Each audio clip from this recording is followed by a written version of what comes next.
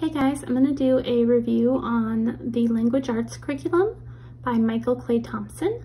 We have been using this book for about 2 years and really love it. So this is the catalog that I picked up, and on the back you can kind of see the different choices that they have. That was kind of the notes are my own thing. So I chose not to get a lot of the student books and just use the teacher manual when I was doing it. There's his website, so I could go there. So this is Grammar-Town, and it's in, we had skipped the first level.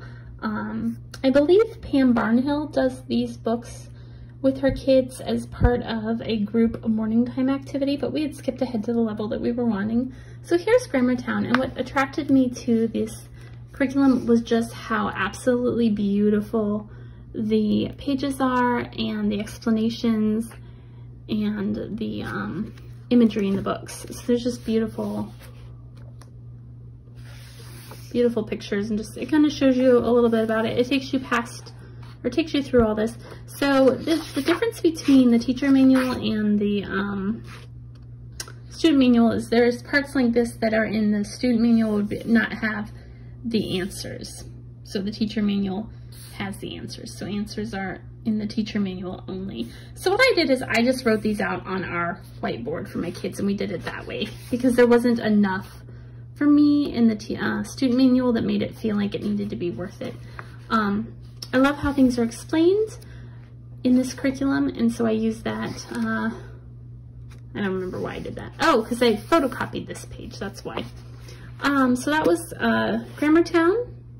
And then Paragraph-Town is this really fun story about this little duck, and he's going on this journey through Paragraph-Town, and he's learning all about paragraphs. Sorry, I can't.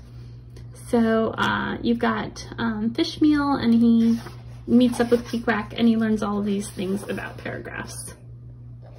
And it just kind of shows you. I just really love this stuff. So then, this is the poetry book. I'm going to come back to that because I kind of separate that out in my mind. So what I don't necessarily love about these books is they don't have a lot of worksheets, and they don't come with a lot of tip sheets or anything. So I made our own grammar books, grammar tips. I just grabbed these cheap file folders. I don't know what that's. So this, I just photocopied this page out of the book, and this is something else I'll explain in a minute. But so I just grabbed the different things that I want that I've used before and put them in a file folder, and just we kind of made our own grammar guide. I like making our own because I feel like we pay attention to it more. The other thing is, when diagramming, we use the Montessori style of diagramming. So I had found this online for free, and I just cut out all the little colored shapes. It's really hard to do this one-handed, sorry. And cut them out, and then I got this little box for $1 at the Dollar Tree. And so my daughter will lay out, she'll have a sentence that she's working on, and she'll use the shapes to put above the parts of speech, and then she'll label them underneath. So what we did do is we have the Practice Town guide.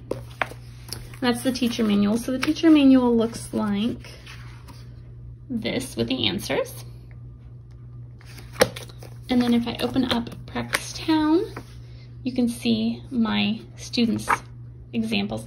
And so she'll have taken the little, and then I printed this off too for each of the lines. She'll take the little shapes and put them above. And this follows, and I love how he does this. He kind of calls it I think it's the 4-line analysis. I can't remember exactly what word he uses, but I like the bubble format and how he breaks it up and how he kind of changes the way that you're studying the different parts of speech. So we refer to this a lot, and we go through each one of these. Okay, let's identify all the parts of the speech.